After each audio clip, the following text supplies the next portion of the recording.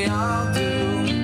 It's one thing I know, I reap what I sow. I'm walking down this road of mine, this road that leads me home. So am I wrong for thinking that choices are for real? Now am I wrong for thinking we're responsible when we see? But that's just what is real. It's time for the Soteriology 101 podcast, where God is most glorified by his love and provision for all people. Welcome your host, the Director of Apologetics for Texas Baptists, an adjunct professor of theology, and a local teaching pastor, Dr. Leighton Flowers. Hello and welcome back to Soteriology 101. Not long ago, we produced a rebuttal or a response to the first Calvinist movie trailer that came out, being produced by Lanphere, with the Reformed Pub broadcast that comes out pretty regularly. And this is kind of a sign of the times with a young, restless, and reformed generation. And these guys have done a really good job of popularizing and making mainstream something that would normally be considered a very unpopular doctrinal viewpoint. This concept and understanding of God having pre-selected certain number of people to effectually or irresistibly save and passing by the rest in their damnation, which they have absolutely no control over the nature in which they are born, and they are born rejected by their maker, and they will live a life hating God because that's the nature that they were born with, and they could not have controlled that desire in any way, shape, or form, and will spend eternity separated from God in a place called hell for something they have absolutely no control over.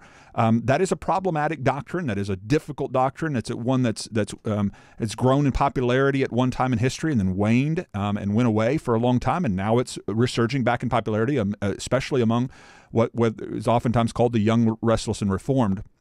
And so today I wanted to look just briefly at this this second trailer that's just come out.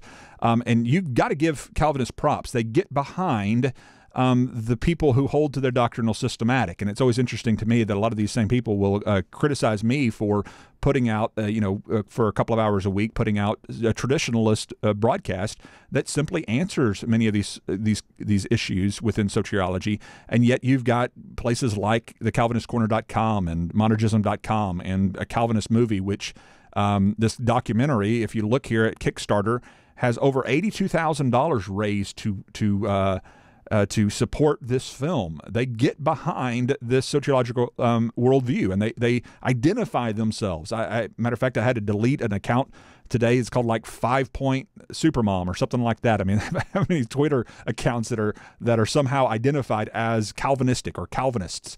And it's always interesting how people just kind of latch on to a particular worldview.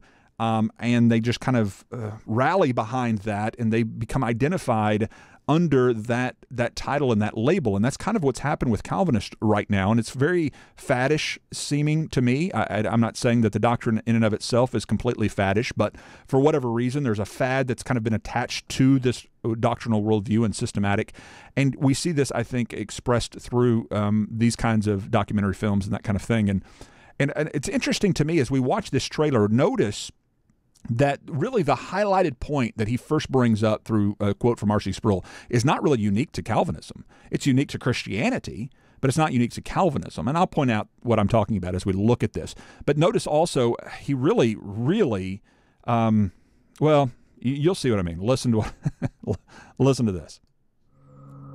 From the time a child in the United States enters kindergarten, he begins to be taught and to learn, if only through osmosis, a particular understanding of the nature of man. This concept of free will, that man is free to choose the good or evil on either side.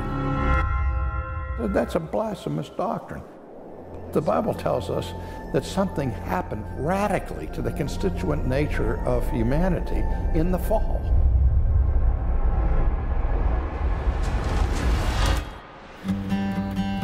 Dum, dum, dum. It's really interesting to me that, when you have conversations, the reason that people get so confused about Calvinism is because you can have conversations with another Calvinist and you talk about free will, and they'll quickly say, well, we believe in free will. We believe in free will. Of course, they redefine free will to be compatibilistic. Compatibilistic free will is the belief that man is free as long as they're doing what they desire to do. But of course, their desire is ultimately dictated by their nature, which is controlled ultimately by God within the circumstances, which are equally controlled by God. And so it is a form, even by compatibilistic scholars' own admission, it's a form of hard determinism, that God is ultimately in control of your nature and the circumstances in which that nature is interacting.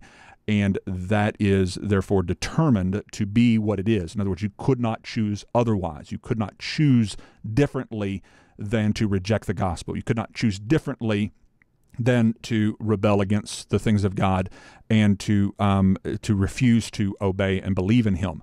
Now, what the distinction is between us and the Calvinists is not really highlighted there, because we would all agree that all mankind are born in a sinful, fallen condition and have the curse of the fall and all those kinds of things, and that we don't have the freedom to earn or merit our way into heaven through good actions.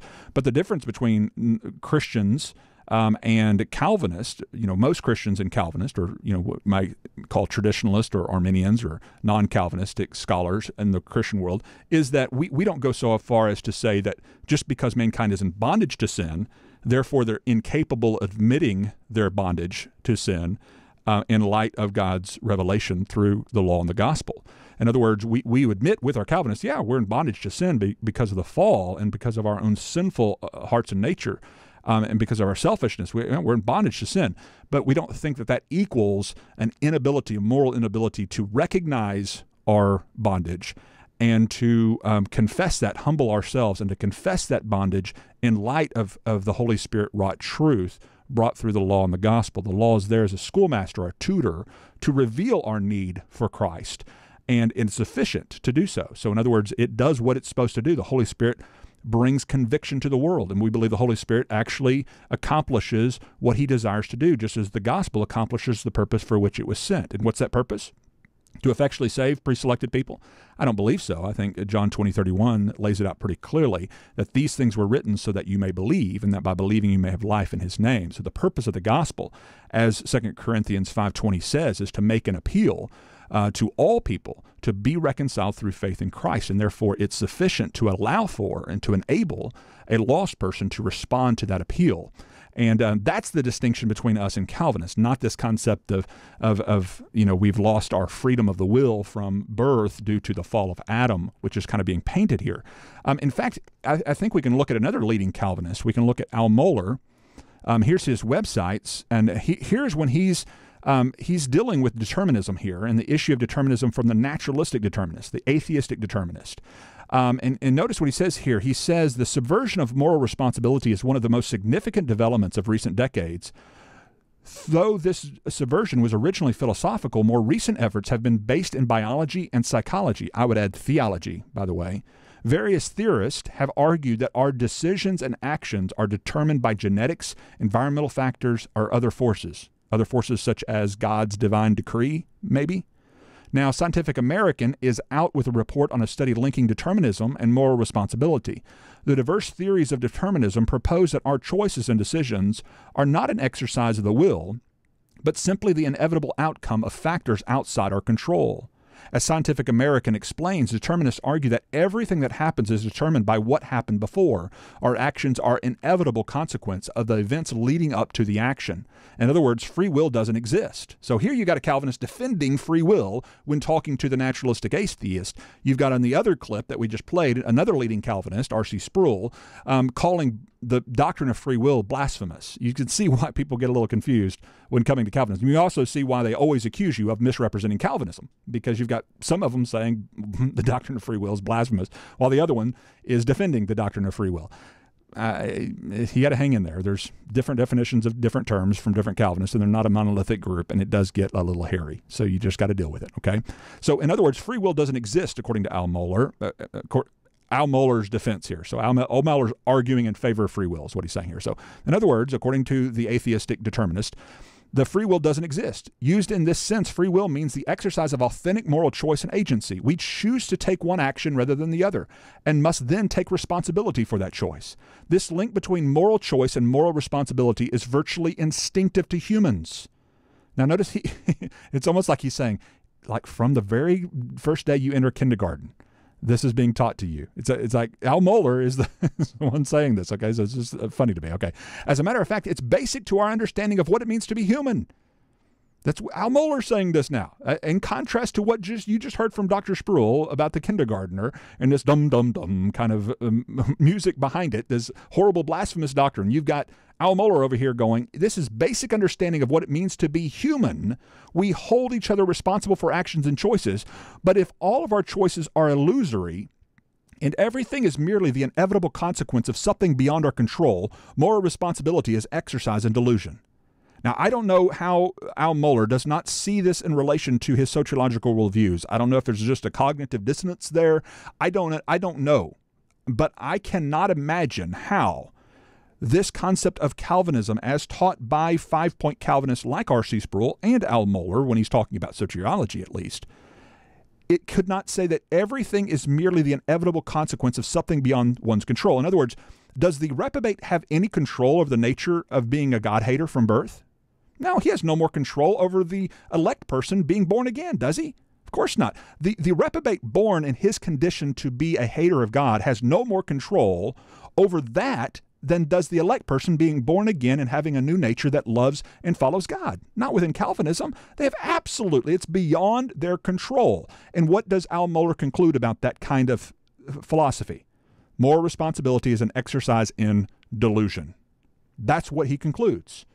So keep that quote in mind. If our choices are illusory and everything is merely the inevitable consequence of something beyond our control, moral responsibility is an exercise in delusion. In other words, free will is absolutely necessary to have true moral responsibility and to understand that we have responsible agency. And what's interesting is that the Scientific American goes on to show through studies that belief in free will and an acknowledgement of free will actually helps people to act as they should. In other words, they do better when they believe in free will versus believing in naturalistic determinism. And Al Mohler actually makes that case. In fact, I want you to hear that for yourself. Let's listen in. Welcome back to the Albert Mohler program. You know, the whole issue of determinism and moral responsibility may sound like something very abstract and esoteric. You may wonder, what does this have to say about my everyday life? Well, let's just think about some things we will all remember, such as, if you're of a certain age, Flip Wilson, the comedian, saying, "The devil made me do it." In other words, I'm not responsible for my actions. I'm not responsible for giving in to temptation. I'm not responsible for having made this decision rather than another decision.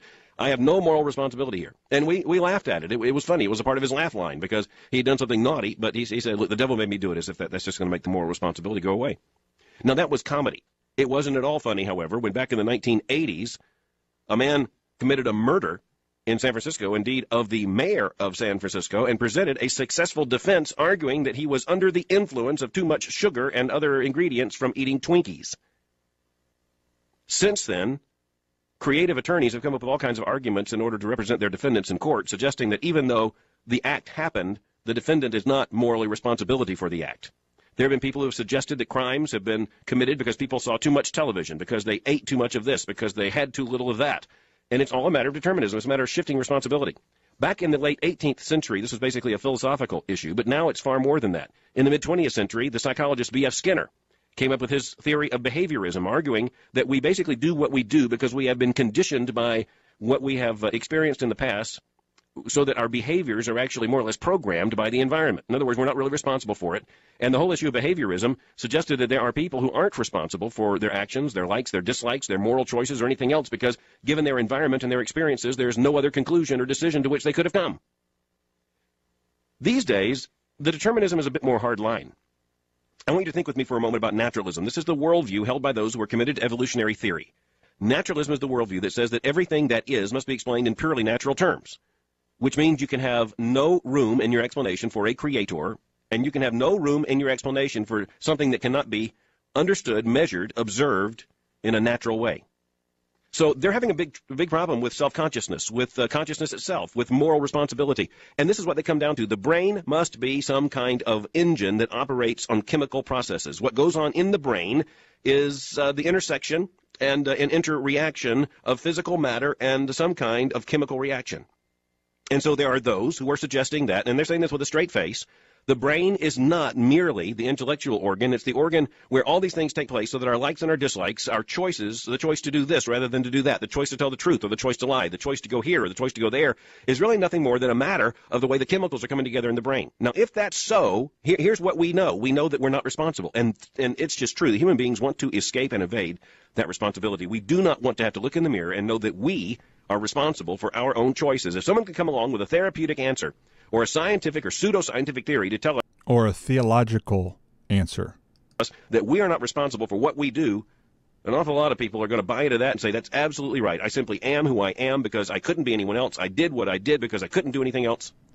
Scientific American out right now is reporting on a study in which 2 psychologists have attempted to link determinism and moral responsibility. Now, this is what they did. They conducted a study in which they told certain people that they were absolutely determined, that their choices were determined, that their likes and dislikes were determined, that they had no free will in order to make a decision, and thus they were not responsible. And then they tested how often they cheated on an exam, and they cheated a lot more than those who had not been given the text saying that everything was determined. Now, I'm not sure exactly what to do with this research. I find more interesting than the research itself the coverage in Scientific American. After all, Scientific American presents itself as something of the public face of research science here in this culture.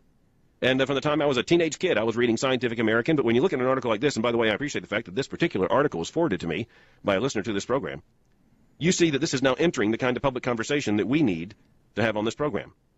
The link between moral choice and moral responsibility is virtually instinctive to humans. We know that we are responsible for our decisions. As a matter of fact, it's basic to our understanding of what it means to be human. We hold each other responsible for our actions and decisions. But if all of our choices are illusory and everything is merely the inevitable consequence of something beyond our control, moral responsibility is an exercise in delusion. Okay, now I want you to catch that phrase. Notice he says that choices are illusions within this worldview, because ultimately you have brain chemicals, the environment, all these things determining something you have absolutely no control of. He even says choices are illusions, and everything ultimately is merely the inevitable consequence of something beyond our control. That's what he says. Listen to it again. But if all of our choices are illusory and everything is merely the inevitable consequence of something beyond our control, moral responsibility is an exercise in delusion. Do you hear that? Do you hear? All right, and that was, of course, from a previous broadcast, which is why, you hear me talking without me actually my voice coming through there. That's from a previous broadcast, but you can go and listen to the whole thing back, several months ago when I originally produced that.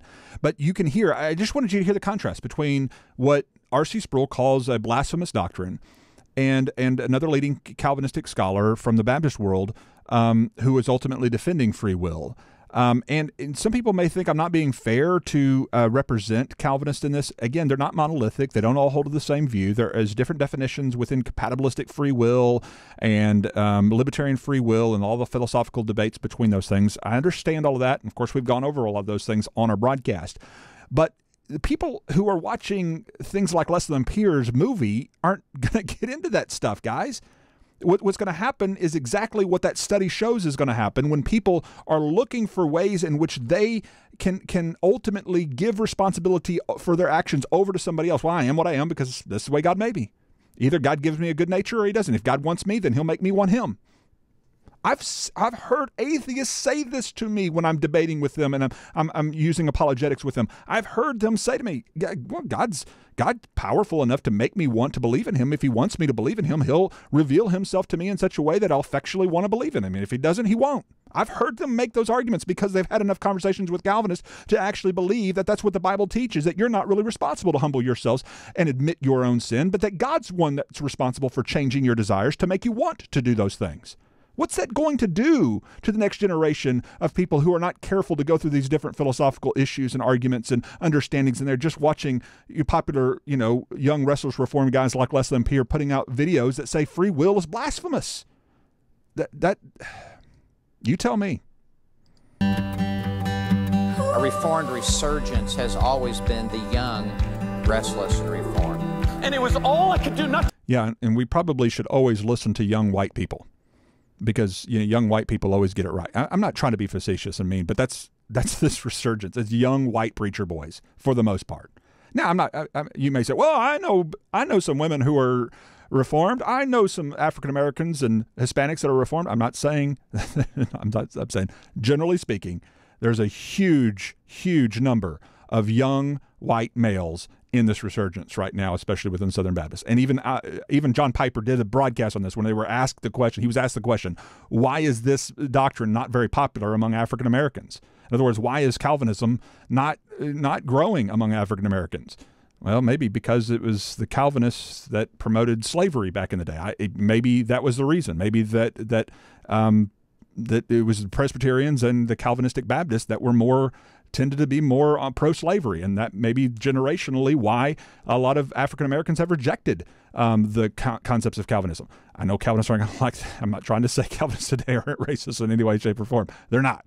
But I'm trying to say that there may be actual reasons besides God's decree for why women and minorities rejected and have rejected this particular philosophical way of thinking over the years. And you got to think beyond just this concept of what young, especially young mainstream white kids are thinking right now, and think maybe this is just a fad that's going to pass like it did the last 2 or 3 times that it's kind of rose up in history.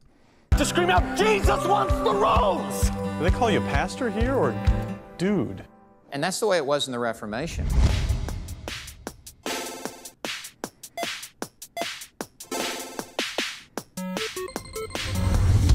The thing that makes Calvinism... Is this pro-Calvinist? I'm watching this and I'm going, that's kind of makes me turned off to Calvinism. I'm just saying. Calvinism is the view of Scripture that emerged out of the Reformation. Why does he still find fault? For who resists his will? And the answer from Paul is, who are you, oh man? Who answers back to God. Okay, who are you, oh man, to answer back to God? Is that Paul answering an Arminian scholar or a traditionalist scholar who's objecting to Calvinism? Well, the Calvinist would lead you to think, yeah, that's what it is. But I suggest that you pick up a book called The Potter's Promise, and it's very cheap if you want to get it on Kindle, pretty cheap if you even want to get a hardcover copy of it, and it's pretty easy to understand that the objector in Romans 9 is the same objector we see in Romans 3, which is the Jew who has become hardened and calloused in his rebellion. He wasn't born that way. He became hardened and calloused over time. That's what callousing is. It's growing and growing more and more callous to the words of God. As Hebrews 3 warns, when you hear his voice, don't allow your heart to grow hardened or calloused. You're not born with a callous heart. Yeah, you're born under the curse of sin, but you're not born with a callous heart. There's a difference between those two things. Calvinists think you're just born with a callous heart already, and therefore you can't see, hear, turn, and understand. But the Bible never says that. The Bible actually says these people's heart has become calloused, speaking of Israel. Therefore, because of this, otherwise they might have seen, heard, understand, and turn, and I would heal them. Therefore, I take the gospel to the Gentiles, Acts 28, 27, and 28. And therefore, this is a growing process that we can all become calloused and hardened. We're not born in that condition like the Calvinists just insist with their doctrine of total inability. And so the calloused Jew, who were thought to be the chosen elect people, of special people of God, or the children of Abraham, they thought they were owed salvation. And they're finding out that God has given them over to their blinded and calloused heart. He's sending them a spirit of stupor. He's speaking to them in parables, lest they see, hear, turn, and understand and repent. That he's using them in their callous rebellion to graft in the barbarian Gentiles and to accomplish the redemption of Jesus on Calvary. That he's actually using them in the rebellion, cutting them off in their unbelief, not cutting them off for no apparent reason before time began because he doesn't really love them or doesn't really want them. He's held out his hands to them all day long, as Romans 10:21 says. He's longed to gather them like a mother hen gathers her chicks, as Matthew 23:37 says. He weeps over them, as Luke 19:41 and 42 says, that he sees that this has been hidden from their eyes because of their calloused condition, because they think they're physicians. They're the old wineskin that won't accept the new wine. And they have grown calloused and hardened to it. And that calloused, hardened Jew who realizes he's being cut off in his unbelief and being used in his rebellion to accomplish God's purpose for redemption is saying, why would you blame me if you're using me and my rebellion to bring about your glory and your purpose and your plan? That's the objector in Romans 9, 10, and 11. Because the same objector who's hardened in Romans 9, the same objector who stumbled in Romans 9, has not stumbled beyond recovery according to Romans 11:11. The same objector who's hardened in Romans 9 is the same one that Paul holds out hope that might be provoked to envy through the ministry that he has to the Gentiles so that he would be grafted back in. can't be the reprobate of the Calvinistic worldview, because how do you graft somebody back in who's been hardened and cut off eternally for no conditional reason? It does not follow, and it does not flow. Calvinism is a house of cards that will crumble and fall once again when people begin to put out more information to combat this kind of resurging doctrinal movies and these kinds of things. When we, as non-Calvinists, can raise $80,000 for a faddish young restless reform movie, then we'll begin to see the pendulum swing back the other direction with the next generation of young people that go, wait a second, this just doesn't seem right. This doesn't seem like God, the God of Jesus. This doesn't seem like the Jesus who sacrifices himself for the sake of humanity versus sacrificing humanity for the sake of his own glory. This doesn't look right. And I mark my words, my prediction is this, that the next generation of Christians will rise up against this kind of teaching and this kind of doctrine when they begin to compare it with what true, sound, exegetical and hermeneutical theology teaches them, when they go beyond the Joel Osteen kind of quote-unquote non-Calvinism, and they go into more of the A.W. Tozer kind of non-Calvinism, and they get a deep, robust theological answer to the issues of election and predestination and foreknowledge and all of the issues that end up leading people into Calvinism in the first place. And my critique was also apparently predestined for eternity. God found pleasure in Leighton Flowers critiquing and combating Calvinists. Deal with that, Calvinists. Good luck. Believe that God's love for you was set upon you, not for anything in you or that you've done. It sets you free to serve him with all your heart, soul, mind, and strength. There's nothing you can earn. It's a weight off for people.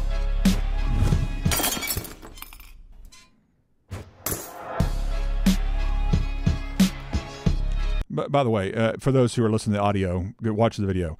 But those listening to the audio, it was an image of John Calvin's picture pulling the nail out of the frame of Jacobus Arminius's picture where it fell.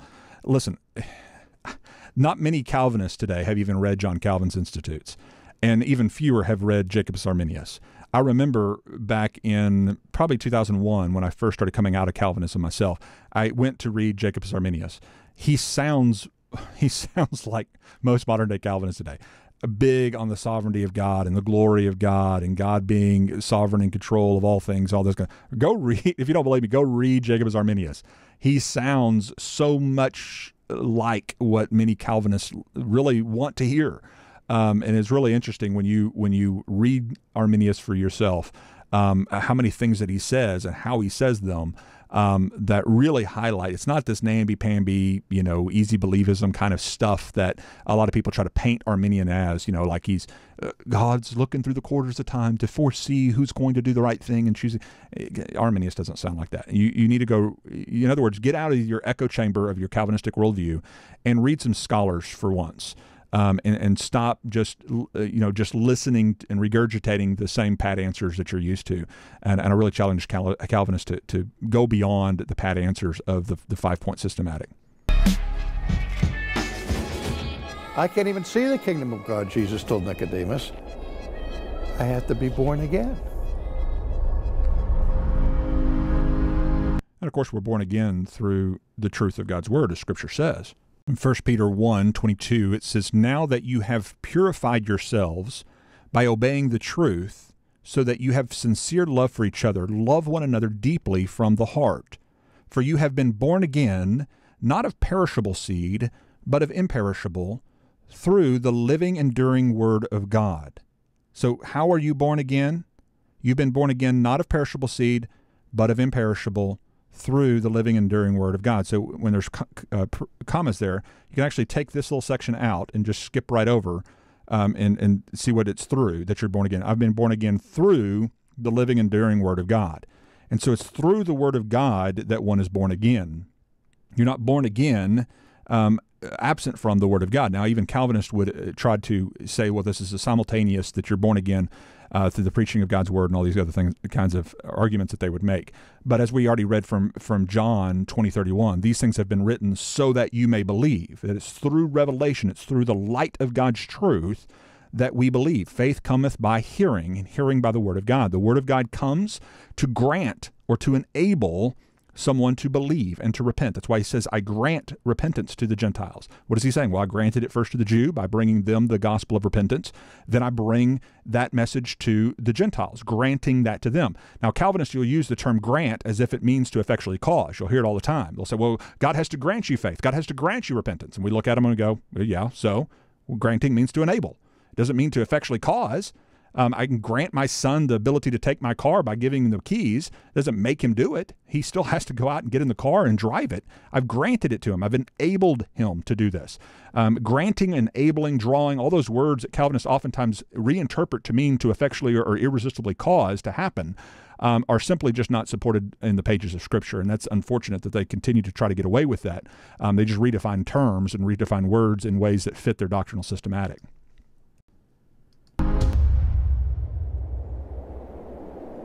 All right, there it is. So you can own it, you can buy it.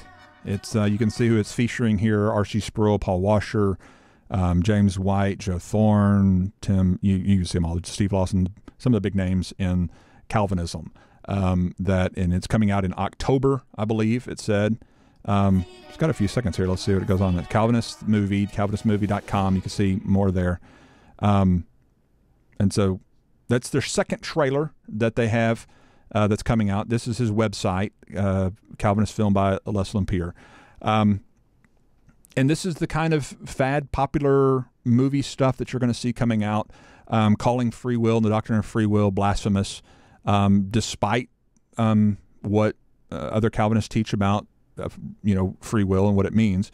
And unless you think I'm misrepresenting, this link, which I've gone over before in other broadcasts, was sent to me by Phil Johnson of Grace to You Ministries when we were having a Twitter exchange back and forth on the concept of free will, the concept of compatibilism and what it is. And look at it for yourself. Fair by starting here at the top. This is from monergism.com, again, sent to me by Phil Johnson, president of Grace to You Ministries, with John MacArthur. It says, responsibility and voluntary choice are not the same thing as free will. We affirm that man is indeed responsible for the choices he makes, yet we deny that the Bible teaches that man has a free will, since it is nowhere taught in the pages of Scripture. So here you have a Calvinist denying free will. Again, Al Mohler earlier defending it, so that's why there's some confusion here. But he's talking about compatibilism here, so listen in. He says it's nowhere taught in the pages of Scripture. The Bible teaches rather that God ordains all things that come to pass, Ephesians 1:11, and it also teaches that man is culpable for his choices, cite some verses there. Since the Scripture is our ultimate authority and highest presupposition, the multitude of clear scriptural declarations on this matter outweigh all unaided human logic. We find that almost always the objections to God's meticulous providence over all things are moral and philosophical rather than exegetical. I would disagree with that. Most of my arguments have been exegetical commentary on the verses like Romans 9 that we talked about earlier that are propped up and used out of their context instead of addressing Israel's hardening and their judicial hardening in their rebellion as being the objector, assuming that the objector is objecting to the Calvinistic worldview that God has pre-selected to effectually save a certain subset of individuals and pass by others who are born in the decreed condition of this moral inability to respond to God at all in any way, shape, or form, that if we object to that claim of Calvinism, object to total inability and irresistible grace and unconditional election of individuals before time began, then somehow we're objecting to God himself. This means that, he goes on to say, this means that we must strive to consciously affirm what the Scripture declares over our finite understanding and sinful inner drive for independence. What about the inner drive to denounce our responsibility that Al Mohler mentioned when talking about the atheistic determinist who would like to find some kind of philosophical reason to give our responsibility, our moral responsibility, over to some natural determinism. Maybe it's a theological thing that people in their sinful drive to get rid of their human responsibility, if I can just say, well, God made me this way. I can say, well, I was tempted to sin because ultimately God decreed that I be tempted to sin in such a way that I could not have resisted that temptation. that my addictions are ultimately decreed by God from eternity past in order to give me a thorn in the flesh, like one Calvinist argued. There's ways in which we could turn that argument right back onto the Calvinist to say maybe it's the Calvinist and his sinful desire to try to get rid of his own responsibility that's causing people to become determinists, theistic determinists in that way. He goes on to write, he says, in order to understand this better, theologians have come up with the term compatibilism to describe the concurrence of God's sovereignty and man's responsibility. Compatibilism is a form of determinism. Do I have to say that again? Compatibilism is a form of determinism, and it should be noted that this position is no less deterministic than hard determinism. Okay, this, again, sent to me by Phil Johnson from Grace to You Ministries, which is a leading scholarly Calvinist. I've had others like Matt Slick, who I've sent this link to, say, well, that just sounds like good Calvinism to me. So he's affirmed this as well.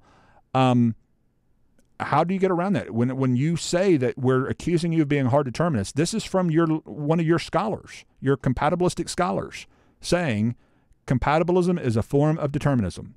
And it should be noted that this position is no less deterministic than hard determinism. It simply means that God's predetermination and his meticulous providence is compatible with voluntary choice. Okay? In other words, what they're saying is our choices, he goes on to say, our choices are not coerced. In other words, he's not putting a gun to your head and coercing you to make choices. We do not choose against what we want or we desire.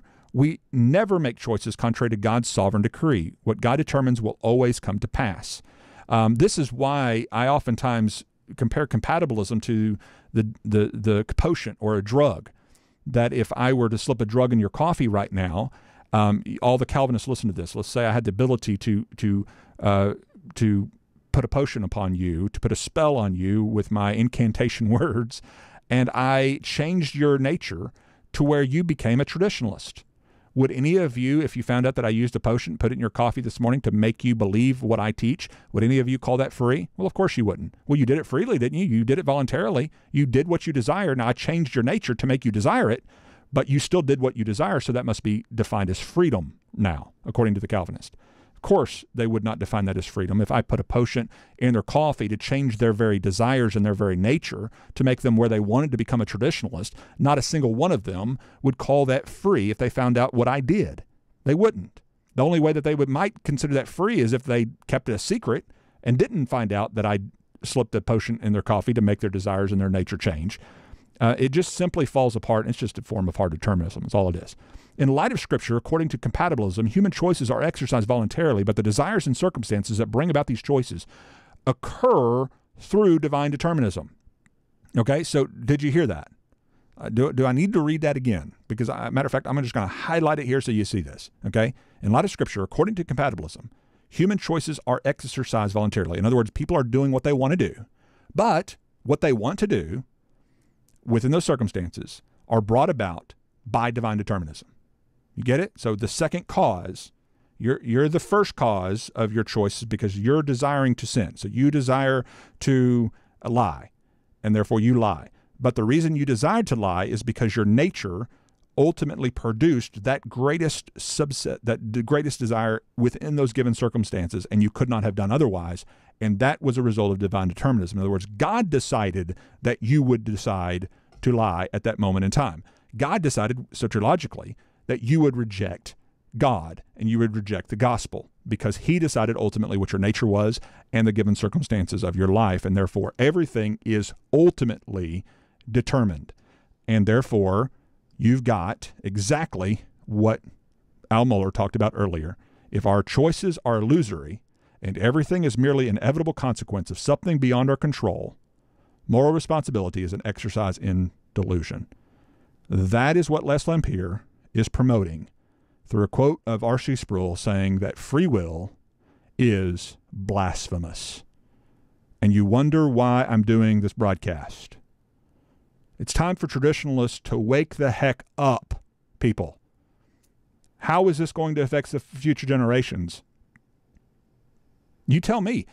The studies from this Scientific American that Al Mohler is quoting from tells us what happens to people who start thinking that they are destined to be something beyond their control.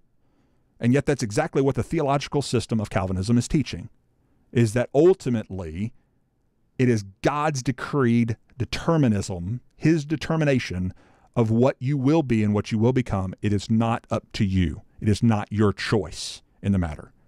And that is a dangerous doctrine to hold to. And unless we begin to put out some robust materials to combat these kinds of things, it's going to continue to grow, people. It is. Unless we begin to answer the questions as well as, and with the cool stuff that the Calvinists are putting out there with all their t-shirts and mugs and all their faddish stuff, as much as we want to laugh at all the goofiness of that stuff, it works. It works to put out videos and to put out all of this stuff to make Calvinism attractive. They've done a really, really good job of it while we're sitting on our thumbs waiting for somebody else to do something about it. When are we going to start working towards making the doctrines that we hold to and that we think are valuable known to people? Let people know what we believe and why we believe it. You can be kind, and I'm not mean to people when I'm doing this. I can respect and love these people while telling them, hey, man, you're wrong. I love you, but you're wrong, okay? That's my free will. I have a free will. You do too. The reason that they're making a mistake in our worldview is because they have the free will to make those mistakes. Now, of course, if they're right, then I've been destined by God to be wrong, and that doesn't make a lot of sense either. But either way, hopefully this has been helpful. Spread the word. Share with others. If you want to join us, come to Sociology 101. Sign on to be a patron. We'd love to have you. Come and be a part of making the provision of God's love and grace known to all people, because God truly does love and provide grace to all people. Thanks. See you next time. Bye-bye.